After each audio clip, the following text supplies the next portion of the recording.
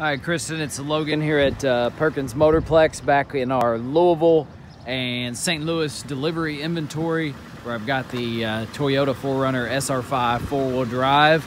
Now, it's a little dirty. It's gotten dusty back here, and we've had construction going on back here as we continue to add on. So a little bit of mud on the tires, which, I mean, it is an SR5, so it's going to be a little more rugged anyway. But just know it'll be completely detailed, at least the outside of it, before we were to do delivery or anything like that. It'll clean up great. Front of it looks really good. Not a lot of rock pecks, bug damage, no hail damage, just a little bit of pollen on it right now. Looks really good on the front. The tires are Bridgestone tires, so they're gonna hold up, but they are not new tires. So please hear me when I say that. They are not new. We put new tires on some of our vehicles, some of them that have really nice tires like this, and they got maybe 40–50% tread. You're good for another year and a half, 2 years, so we don't replace the tires. That's the case with these. The rims look good. Looking down this passenger side here. I try to be as picky as I can, but you'll have to give me some grace because, I mean, it's a used vehicle, so we don't expect it to be perfect. But when I look down this passenger side, there's nothing really to point out. No major blemishes, dings, scratches, anything like that. Back bumper looks good. Of course, it's got the towing hitch. Really, really nice. Let's look through the driver's side, down the driver's side, just trying to look right down that body line to see if I see any major blemishes. It's got the running boards on it. You may take those off. Some people, if they plan on going out to LBL, doing some off-roading or whatever, they'll take those off for better clearance, and they'll put like a meteor tire, like an all-terrain tire on them. Inside looks great. I know we talked about the smell.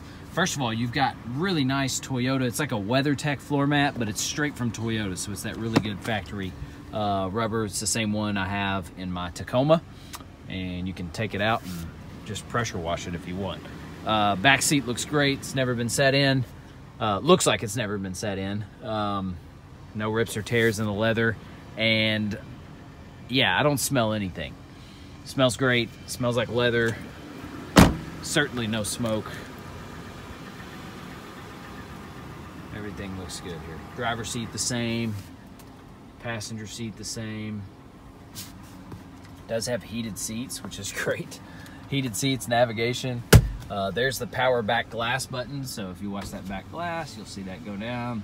Maybe the coolest feature that the 4Runners have. Of course, you got navigation. A little bit of a smaller screen here, but not being the limited, it's awesome that it has navigation. Sunroof, heated seats. Really, really nice. I guess the only complaint I have on the interior is when we do the cleaning on these, a lot of times this plastic will get a little bit of the speck to it. You can see a little bit of it through here too. I can have them hit that again. It will come out over time. It was the same on my Tacoma, and there's a couple remedies we got for it, but I mean, this is awesome. It's no stains in the headliner. This is one of the vehicles that's not good for me to do a video walk around on because it's awfully tempting. Let's go to the under the hood.